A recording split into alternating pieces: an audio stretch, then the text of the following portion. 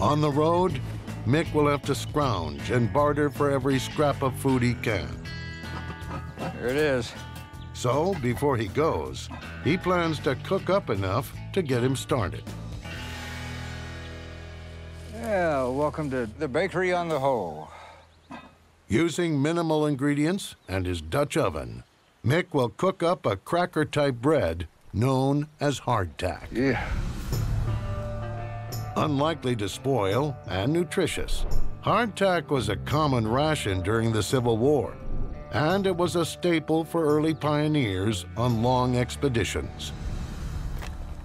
Guys feel like bread? Yeah, sure. Let's get it done. To cook up hardtack of his own, Mick will build an oven under the sand.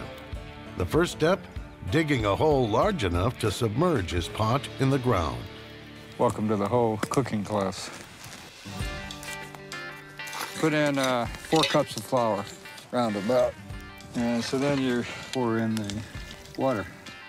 And then you put in a dab of oil. For a little sweetness, add some honey. Let's start mixing. Yeah. Do you want to lick the spoon? No, thanks. So what I do is just make up a lot of coals and ash and dump them in the bottom pot. We'll go right down in here. Put this bark so I don't smother out the coals and cover it back up with sand. And that's it. The Mother Earth oven.